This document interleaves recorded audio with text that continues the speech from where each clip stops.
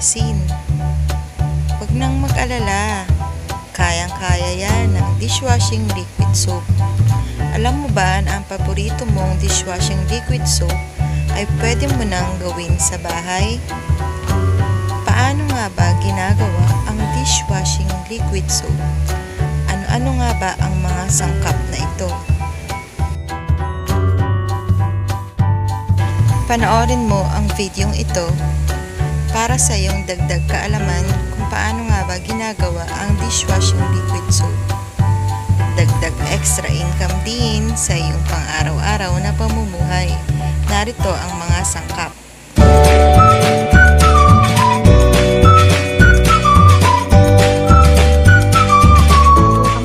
Suki, another video na naman tayo na kung saan pwede natin itong pagkakitaan. Yes, pwede itong gawin as extra income.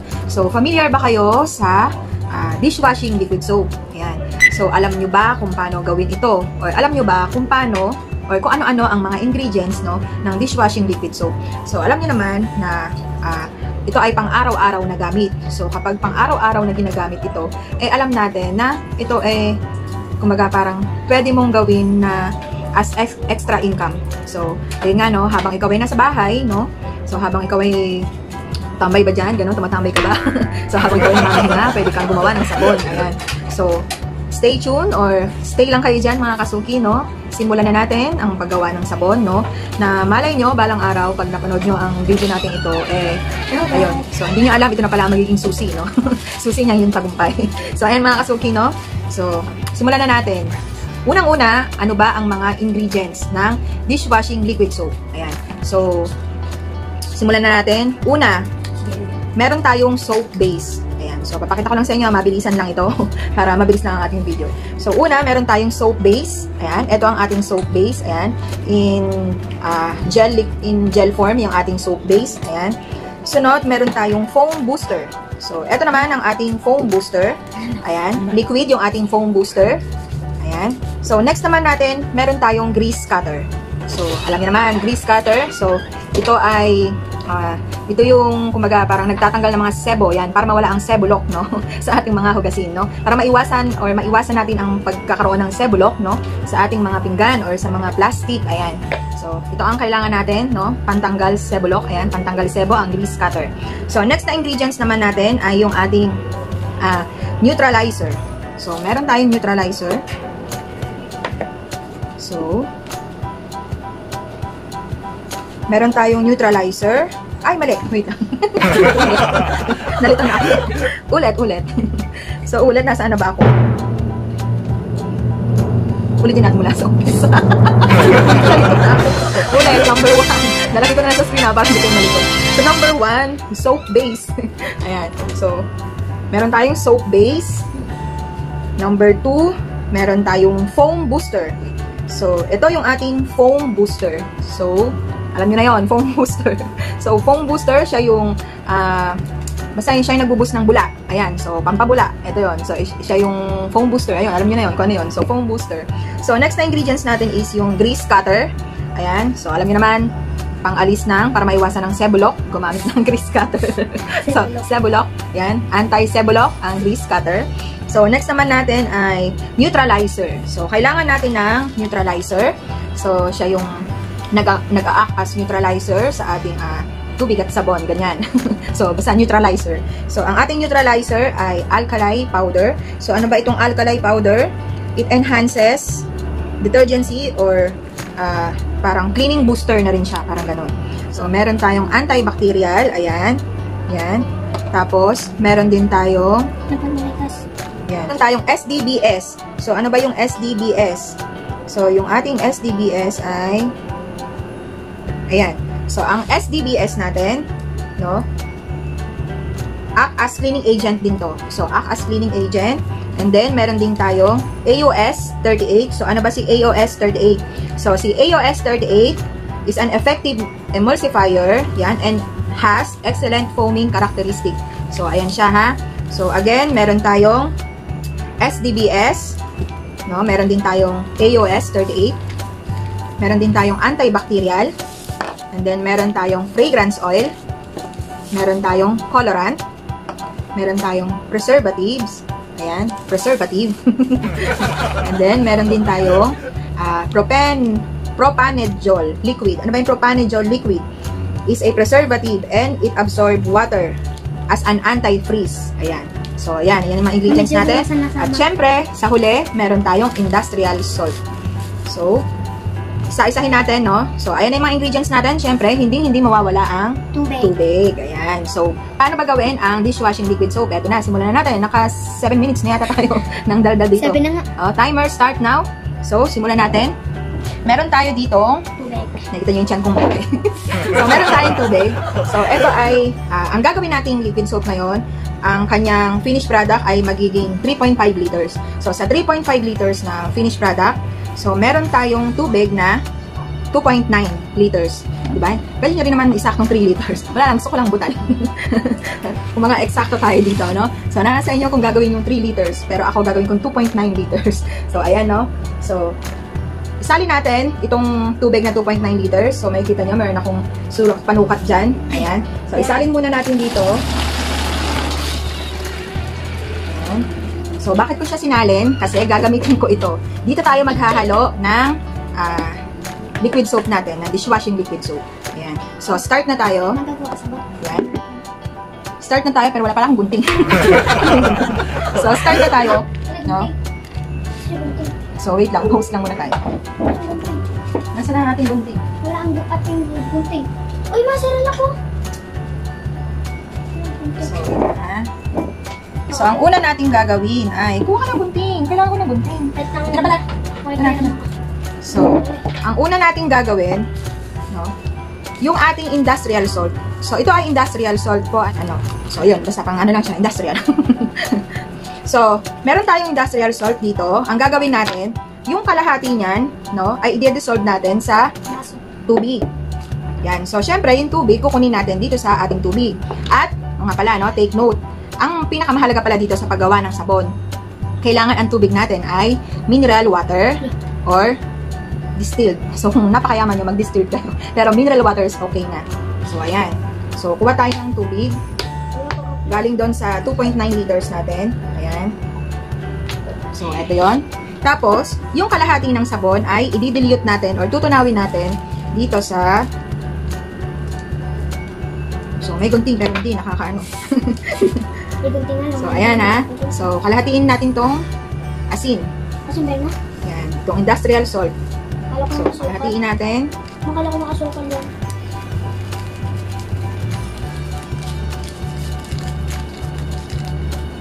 So, ayan. Kunwari, nakalahati na natin.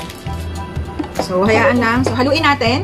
Gamit ang ating pangamot. Hindi, ano, wala kasi akong mahanap na tubo or yung plastic, no? Wala akong mahanap na plastic para pang gagawin nating stirrer or pang halo. So, ito na lang muna yung ginamit ko. So, malinis naman to, no? Kaya, so, bagong ano lang naman ito, bagong bili lang naman ito. So, ayan.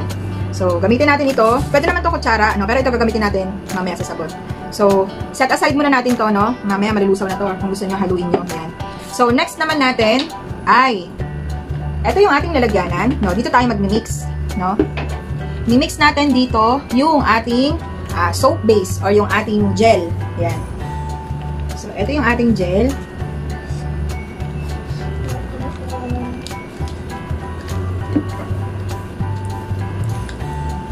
So, wish ko lang yun, hiram mo ako gunting. So, ang mahalaga ay may gunting na matalas. Wait lang.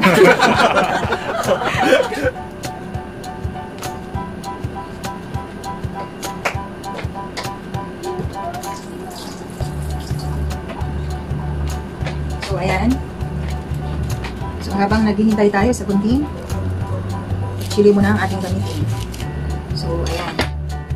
So, itong ating gel, o yung ating soap base, no? Ilagay na natin dito sa ating lalagyanan. So, ang mahalaga pala, no, sa paggawa ng sabon, so, dapat yung ating mixing, yung ating paghahaluan ay flat, no? Dapat flat siya para mas madali yung ating mixing process. Ayan. So, i-boost na natin ito. So, ibaba natin ng konti yung ating camera para nakikita nyo. Ayan. So, ayan.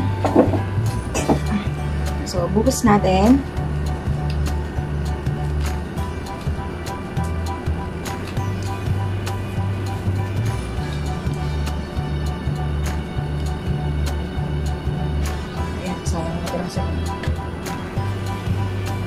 next natin ay okay. So, next step natin, so, after natin mailagay yung gel, no? Next natin ilalagay ay itong industrial salt. So, pagsasamahin natin yung gel at saka itong industrial salt.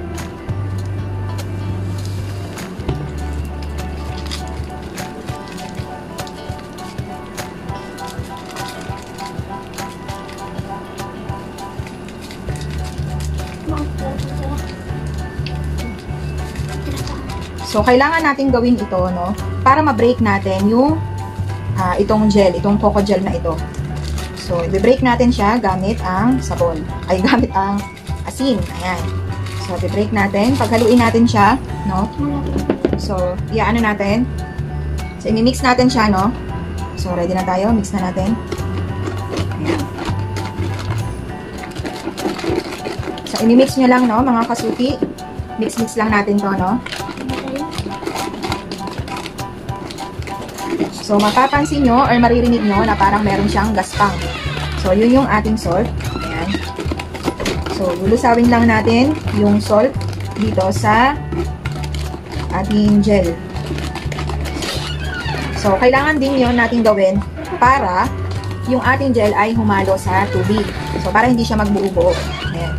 So, kailangan ma-mix well natin siya.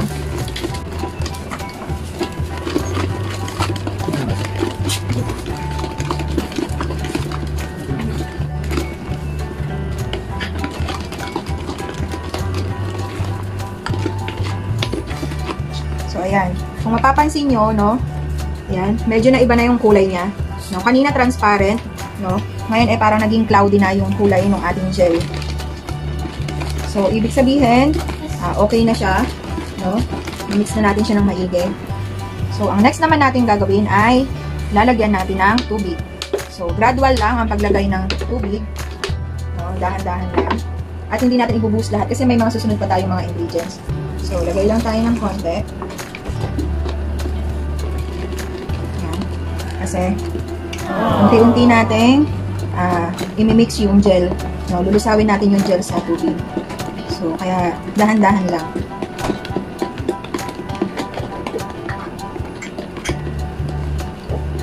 So, medyo nakakangawit lang siya ng konti. Ayan. So, add ulit natin ng tubig kasi kung mapapansin nyo, parang kinakain ng gel yung ating tubig kaya lumalapot siya. So, add ulit tayo ng water.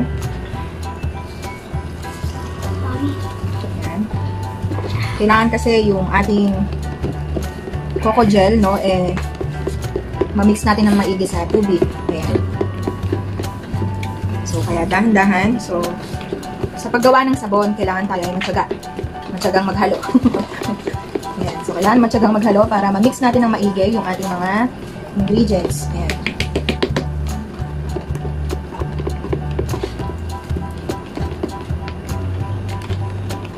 Kasi kung wala kang tiyaga, no, makikita mo may mga buo-buo dyan. So, kaya mahalaga na yan ay ating mamix ng maigi.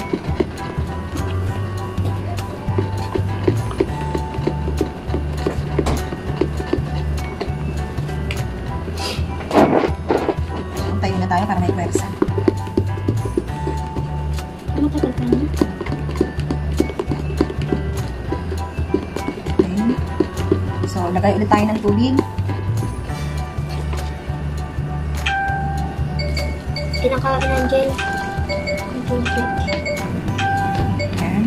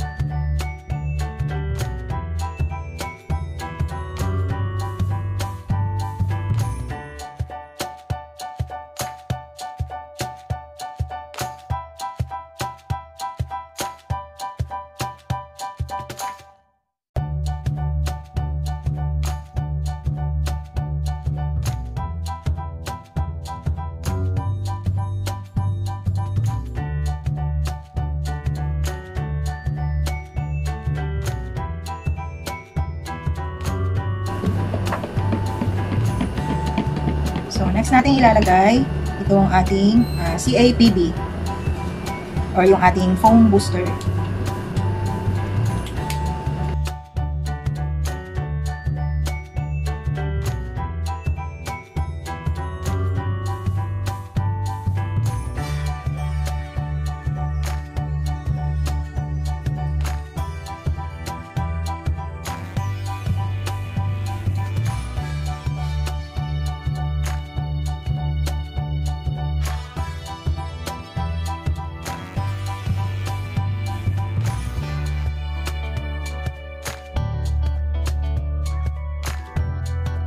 So, after ng ating foam booster, ayan. So, next naman natin ay yung ating grease cutter or yung ating grease remover. Ayan. So, ang ating grease remover ay si Actilas or linear alkyl benzene sulfate yon. So, lagay ko na sa screen. So, ito ang ating grease cutter.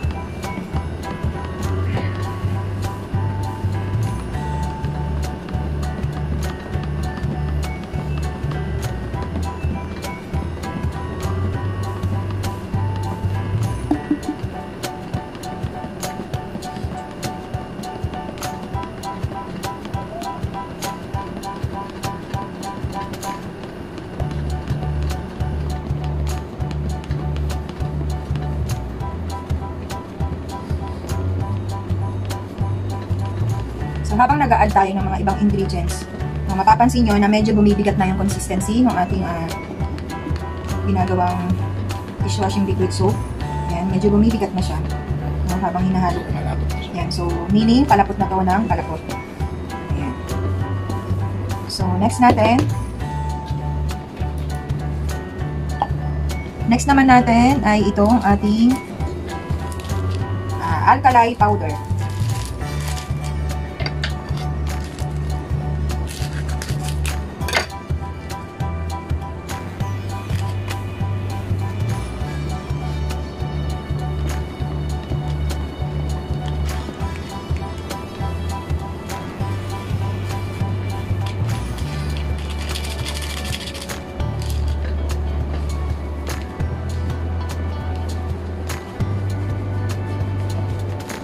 Sobrang lapot na niya.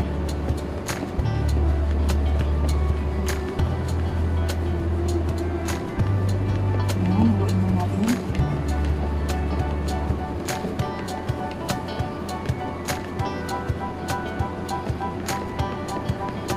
Yan mo. Para umilalim. Kasi ibabaw. Yan. Yan. Yan, mahalo na siya.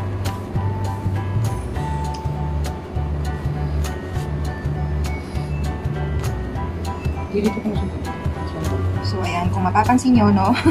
So, umaapaw na ang ating nalagyanan. Ayan. So, para mas ma-mix natin siya ng maigi, no? Salin na natin siya dito sa mas malaking container. Ayan. So, kita niyo ba yan? So, umaapaw na siya. So, mahalaga na kapag nag-mix tayo, mas malaki yung ating lalagyanan. Ayan.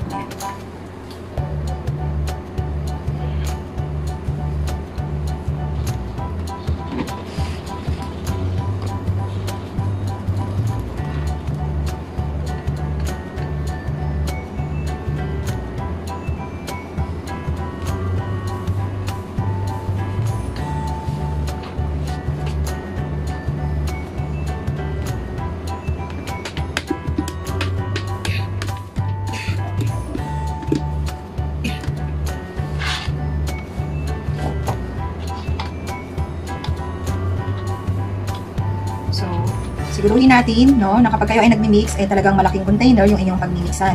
So, para hindi na kayo pasalin-salin, gaya ng nangyari sa akin.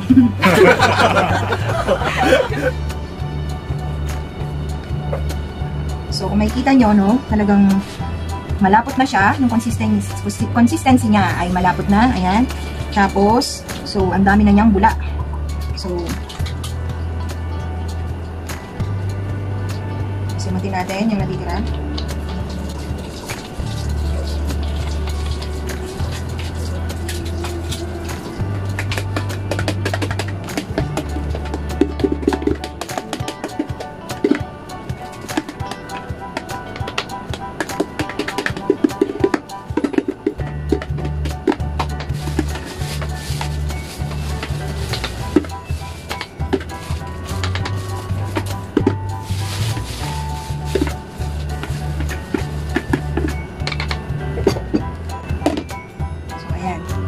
ang next natin ay si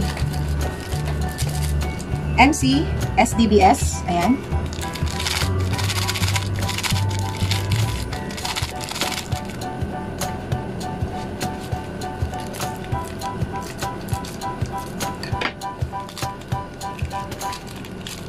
Itong si SDBS, no, isa rin siyang cleaning agent, no.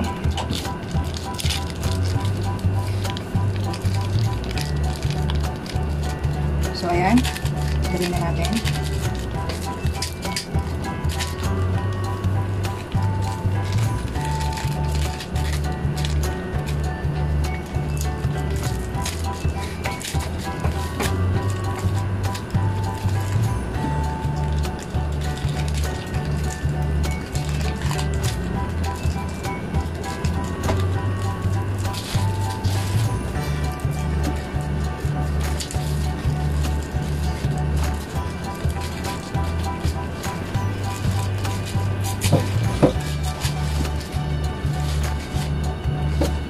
So, powder to before, no? Pero, yun, mabilis siyang mag-cake.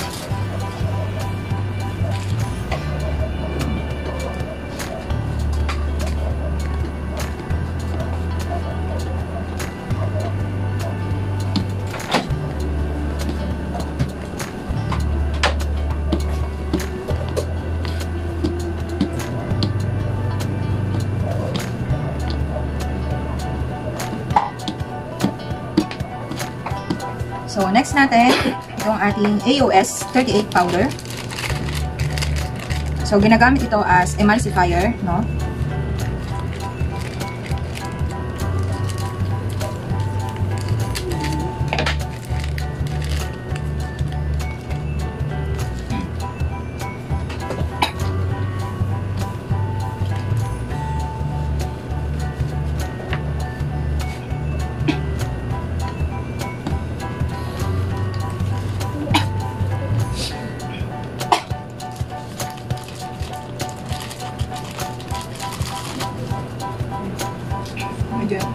Medyo nakakaubo itong ano, itong powder na ito.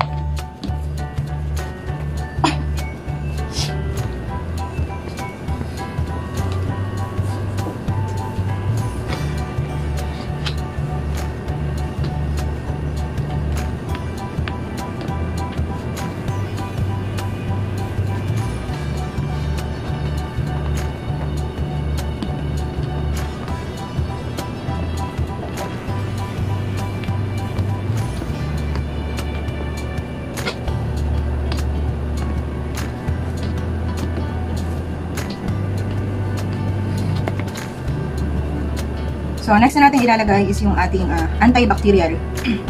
So, meron tayong antibacterial. Ayan.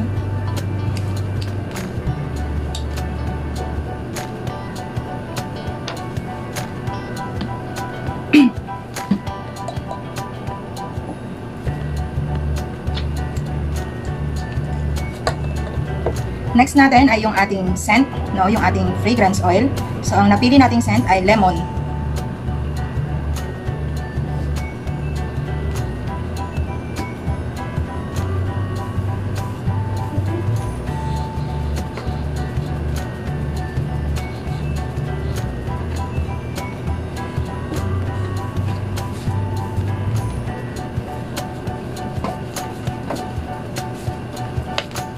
Bango ng lemon. Ayan.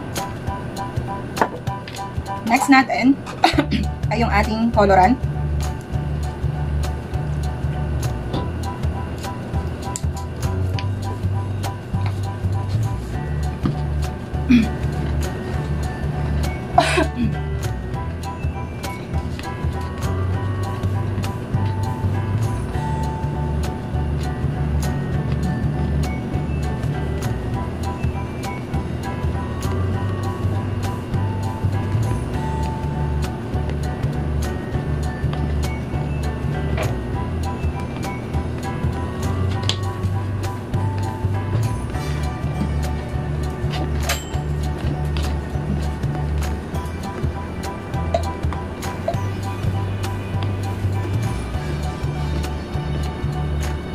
sobrang bigat na ng kanyang consistency, as in sobrang dapat na talaga.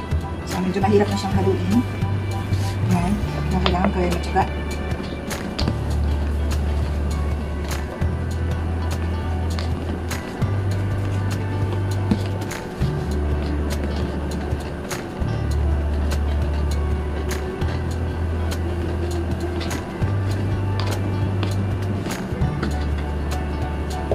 So, next natin yung ating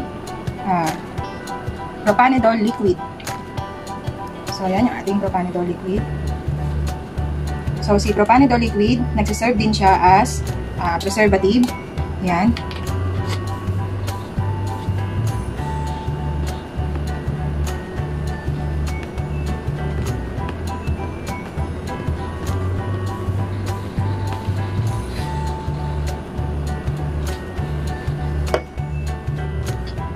So, next natin is yung talaga nating preservative. Ayan. So, itong preservative, optional lang naman to. No? Nasa sa inyo kung pwede nyo idagdag or hindi. Pero kasama na siya sa kit. So, para mas tumagal yung ating produkto, kailangan natin maglagay ng preservative.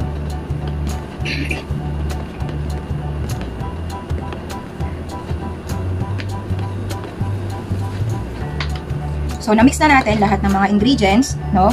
At kanina, meron tayong naiwan na tubig at yung ating salt. So, lusawin natin ito.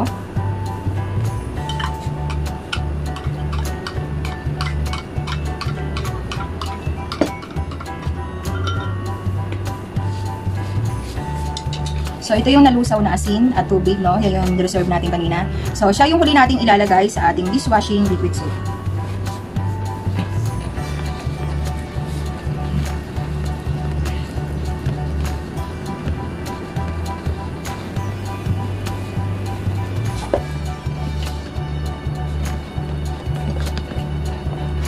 So, ayan na. Haluin lang natin ng maigi.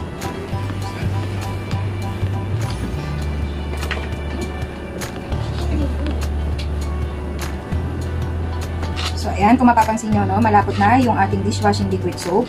Ayan. So, ano yung next step natin? So, ang next step natin dito, ayan. So, ito na yung ating dishwashing liquid soap. Ang next step natin dito ay tatakpan natin ito, no? Tapos, standby lang natin ito, no, ng ilang hours hanggang sa overnight. So, pwede natin itong stand ng overnight, no? So, bakit kailangan i-stand ng overnight? Para masettle natin yung bula. So, kung mapapansin nyo kasi, no, puro bula siya ngayon. So, after nyan, pag nasettle na yung bula, no, ang finished product natin ay magiging transparent na. So, lagay ko na lang sa screen yung ating finished product, no? Ayan. So, meron na tayong dishwashing liquid soap. At ilalagay ko na lang din sa ating description box, no, kung saan pwedeng bumili ng mga raw mats sa paggawa ng dishwashing liquid soap.